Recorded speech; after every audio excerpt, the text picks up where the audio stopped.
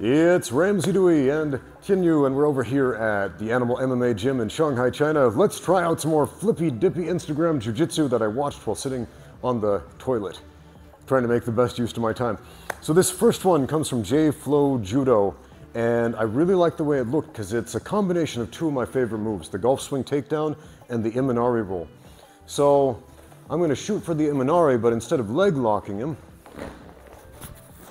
I'm going to stand up. And then I'm going to do the golf swing takedown. And I love the golf swing takedown. I first learned it from a master of Tai Chi Chuan. And, you know, it's a staple of Chinese Sanda.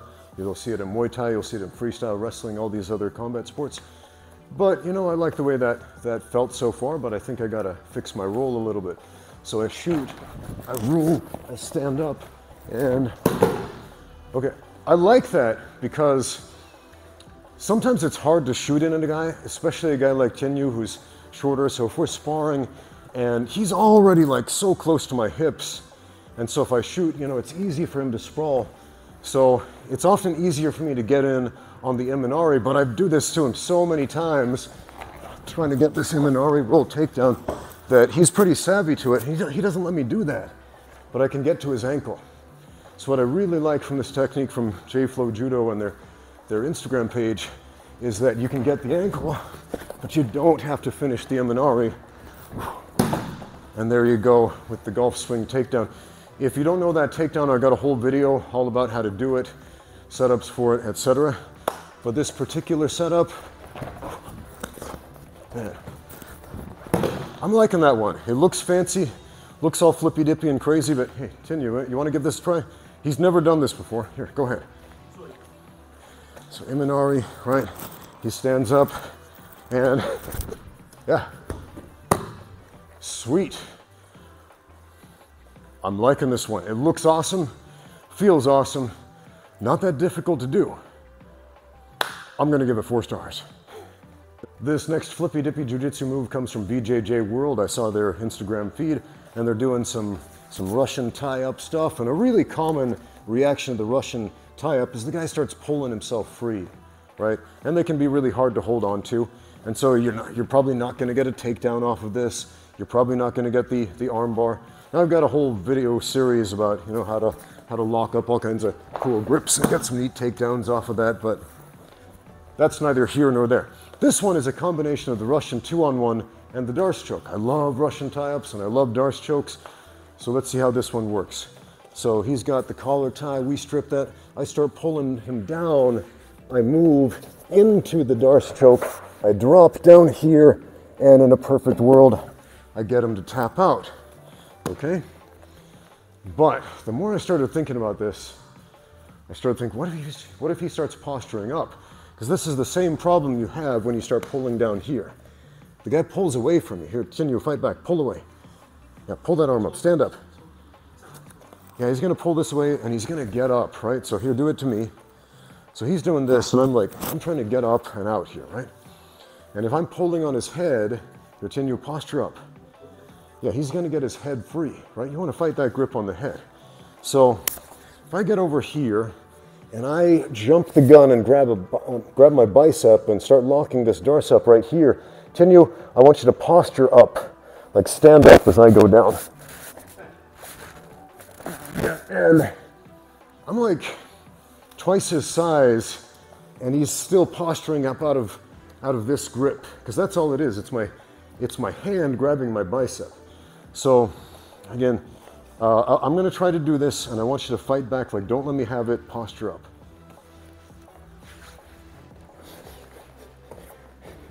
Yeah. Basically, if he has good posture at all, even a little bit, this is not going to happen. Here, let's come on down to the floor for a second.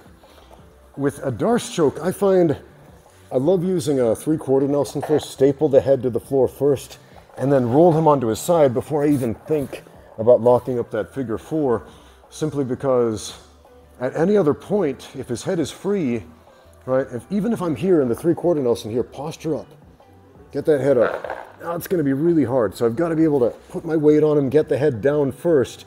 Now can you posture up? I mean, if he's really strong, you know, he can give me a hard time, but I can roll him onto the side. Now can you posture up? Yeah, now at this point, now I can lock up this figure 4 and finish. So I like the idea of what BJJ World is putting out there, but the practical reality is a good fighter is going to posture up. And I don't want to train against average people or bad fighters or people with broken posture. I want to train techniques that are going to work against everybody. So I'm going to give this one an E for effort, but pretty low score in the practical fighting realm. Next. This next one comes from a couple of shirtless guys on the internet whose names I don't know. So we're just going to call them the Flippy Dippy shirtless guys from the internet. So we start out, one guy's behind me here, right? So here, grab your hooks on the back. And the idea is that I am going to rotate over here and get a headlock and get my right leg in here. And now I'm going to kick him over. And as I'm kicking him over, I'm going to grab this leg. And now I've got options to go into, what do you call it, straight ankle locks and heel hooks, and even, you know, roll into a knee bar over here on the way over. Basically all the leg locks at my disposal. Now, when I saw this, I'm familiar with all those leg lock transitions from a butterfly hook kick over, and that's great, that stuff works. What I'm wondering about is if he's really fighting back, go ahead and grab me, am I going to be able to get this transition? And if so, how easy is that going to be?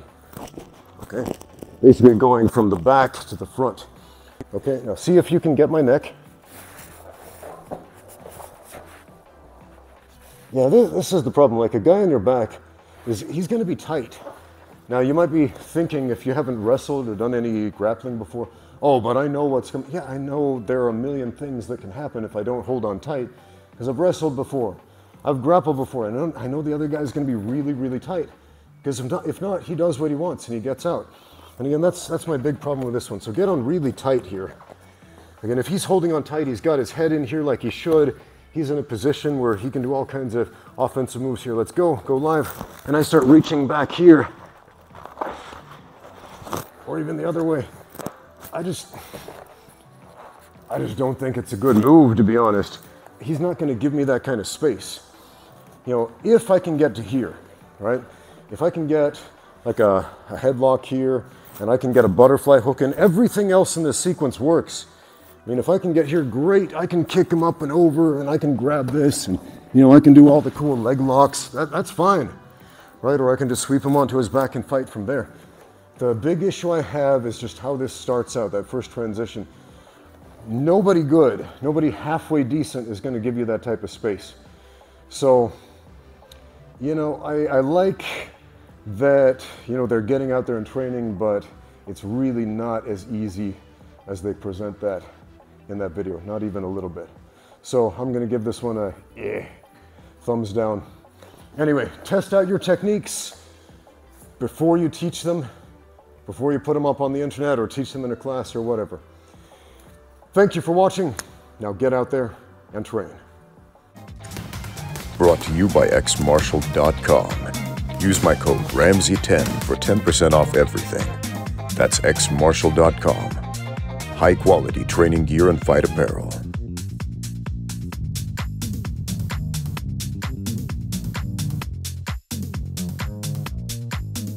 And since everybody always asks, if you have questions that you want answers to, just leave them in the comments below.